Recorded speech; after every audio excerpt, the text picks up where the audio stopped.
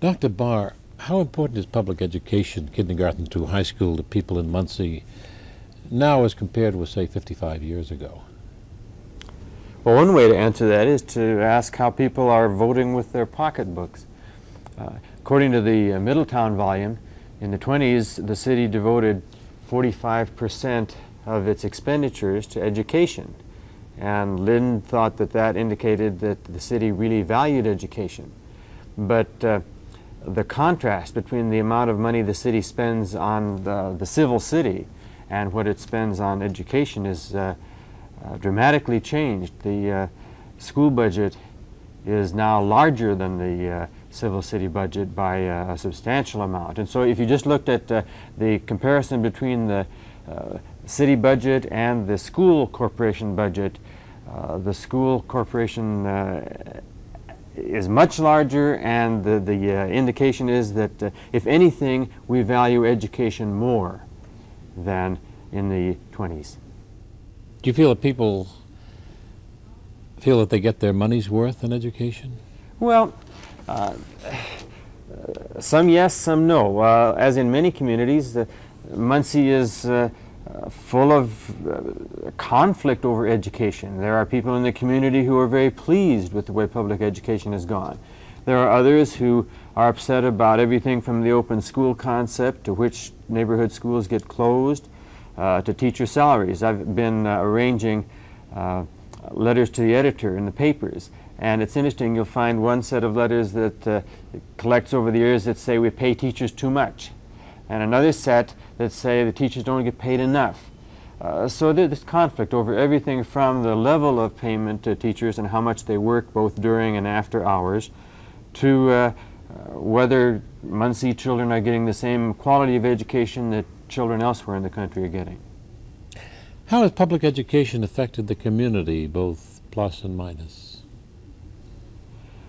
One of the theoretical themes that we're looking at is the advance of equality. That is, has the community in the past 60 years become a more equal place? Are the differences less between the richest and the poorest, or at least is there more uniformity? And education is one of those things where you can see a real advance in equality.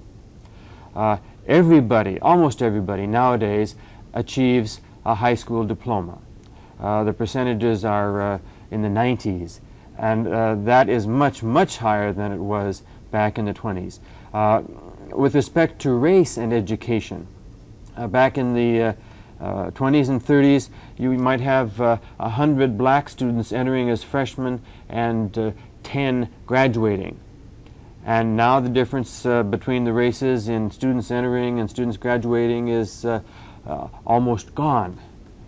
So one thing public education has done is to equalize rich and poor, working in business, white and black, to a degree. Now, this is not to say that they're equal in everything, but with respect to getting what the public school system provides first and foremost, a secondary education, almost everyone in the community gets that. When the Lenns visited Middletown in the 20s, they reported a social caste system at the city's only high school. If a student didn't belong to one of the boys' or girls' social clubs, the student didn't enter the building through the front door. What evidence do you see of a social system in the high school? We haven't looked at the social clubs in any detail, but one of the indicators of whether that social caste system has changed is to what extent kids are involved in extracurricular activities. There was a survey of Middletown done in the 30s by a man named Raymond Fuller, and some of the comments he picked up from the working class children were, we just don't have a chance to participate. There aren't enough social opportunities.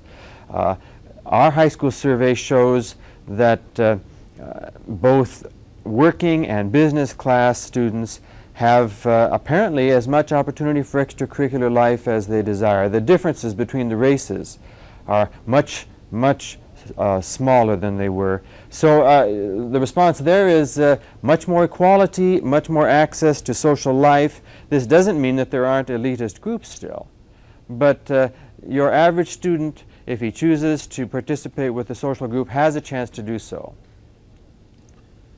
There is a tendency, by the way, some of the teachers have noticed this, for extracurriculars to be a little less important now than they once were. It seems that there are so many other things drawing the children away from school that once 4 o'clock or 3 o'clock or 2:30 comes, they're gone. And the school is not as much a center of extracurricular and recreational activity as it used to be. Is a high school education in the 80s a passport to a good job in Muncie or in any American community? Here, the answer is no, it's not a passport to a good job. It may be a passport to some kind of employment, especially if you've been in a vocational prep course. But generally, because everybody gets a high school diploma and nobody really, I know there are competency tests that are now required, but still you have students graduating who can't read, students graduated who don't know how to compose a sentence. So the high school diploma in itself doesn't mean a whole lot. Generally, studies that we've done and others on income and education show that it takes more than the high school degree to make it into an acceptable occupation. This doesn't mean that there aren't a lot of people around with high school degrees who are employed. It does mean that generally they do not have the world by the tail as 20 years ago with that high school degree you did have. Nowadays, the sorting into the good jobs takes place after tech school, after some kind of business college, after some kind of university education. Because everyone has a high school degree, it doesn't mean much. It's devalued in that sense. Everybody has one, but it doesn't mean as much. When the Linds came to Muncie in 1924, they hardly acknowledged the little college on the edge of the cornfield. This was not true when they returned in 1937. What impact has Ball State University had on this community? Oh, the impact is incredible. We haven't begun to measure it. As you know, Ball State is the largest employer in Delaware County, but its influence goes far beyond simply the number of people who work for the university. For example, take school enrollment. For people under age 18, Muncie is either just like the rest of the nation or somewhat less likely to have children enrolled. But for young adults aged 18 to 34, the rates for working class, business class, black, white, are much higher. That is, the young adult in Muncie is much more likely to be enrolled in school of some kind than in the country as a whole. The differences are 10, 15% sometimes. That means that there is a context here that makes it easy for people to get some kind of additional schooling, to get adult education of one kind or another. We could go on and talk about the impact of the university on everything from the cultural setting of the city, to the sense of identity around high schools, bearcat fever versus cardinal fever. I think Muncie has become quintessentially more a university town than an industrial town. In your studies, have you found that people in Muncie and Delaware County utilize the university as much as they could or should? Well, that's one of those questions that a sociologist can't answer. How much should you utilize the university? They use it a lot.